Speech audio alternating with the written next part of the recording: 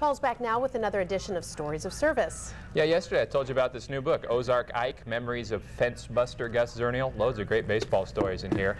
But also the story of Gus Zernial's service in the Navy during World War II. Gus was the youngest of 10 children growing up in Beaumont, Texas. His nephew Billy was only 6 months younger. Gus and Billy joined the Navy together. Billy was killed in the Pacific, and that harsh reality makes Gus all the more thankful for the life he's been able to enjoy on what he calls borrowed time.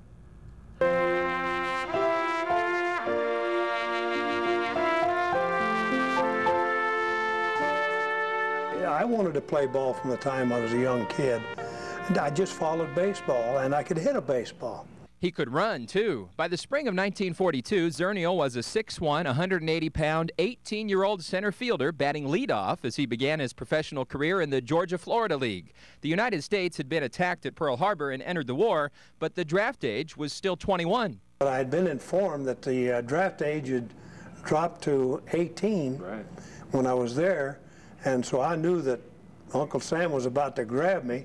And so when I went home after the season, I joined the Navy. That's how you see the Navy picture. Yes, the new book has a photo of Gus and his Blues. The Navy got a look at his strapping build and trained him to be a loader for anti-aircraft guns, but his main duties were as a radioman, and it was in that capacity that he set out from San Francisco as part of a convoy ferrying supplies to the China-Burma-India theater. You would listen for 4 hours to signals, and they would warn ships in certain areas to be alert of submarines and stuff like that.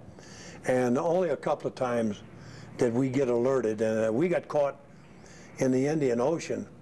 Japanese had a ship they called a Q-boat. It looked like a cargo vessel, but they could drop the sides. And of course they had big surface guns that could blow you right out of the water from over the horizon.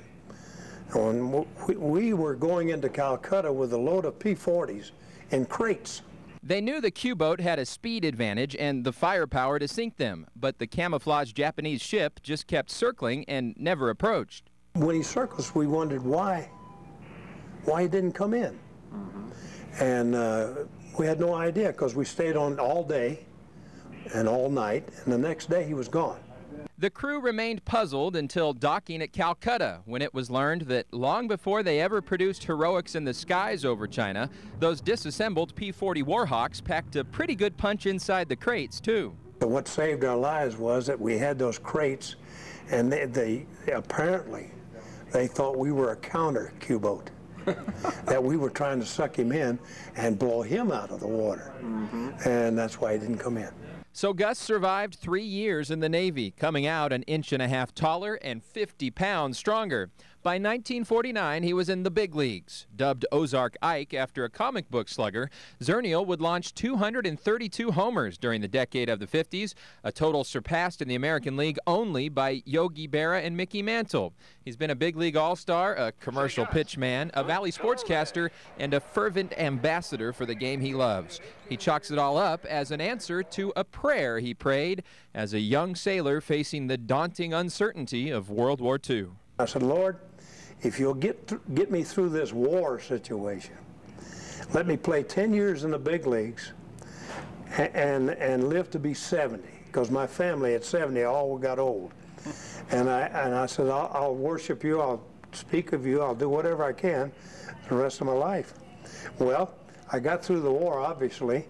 I played a little over 11 years in the big leagues, and I'm now 84, so I'm 14 years on borrowed time for that. So that's kind of a story about that. Amen. Amazing. What a great sense of humor, too. Oh, and there's so many more stories in here, like the real story about Marilyn Monroe and Joe DiMaggio and why Joe's been mad at Gus, well, was mad at Gus for so long. So go check out the book.